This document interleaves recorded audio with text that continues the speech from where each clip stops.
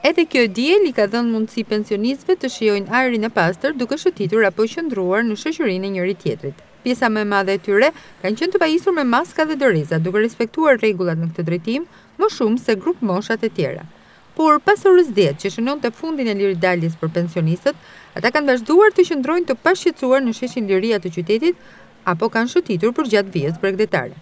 Nga ora 11 deri në 17:30 të kësaj të diele, rrugët dhe sheshet janë mbushur nga zërat e fëmijëve, të cilët të shoqëruar nga prindrit janë rikthyer lojrave dhe shëtitjeve në natyrë. Ka qenë e pamundur të respektojë prej tyre distanca e kërkuar, ndërsa kanë shijuar këtë hapësirë kohore të lejuar. Gjatë kësaj periudhe në Durrës është rritur ndjeshëm edhe numri I përdoruesve të biçikletave. Po kështu, qarkullimi I kufizuar e automjeteve ka bërë që ajri të pastrohet edhe në qytetin bregdetar, duke nxjerrë në pa ndonjë anë të pakët pozitive të kësaj pandemie. Si çdo fundjavë, vizitorët kanë pushtuar plazhin, ku nuk kanë munguar as ata që kanë preferuar të nisin sezonin veror, I cili ende nuk është hapur zyrtarisht.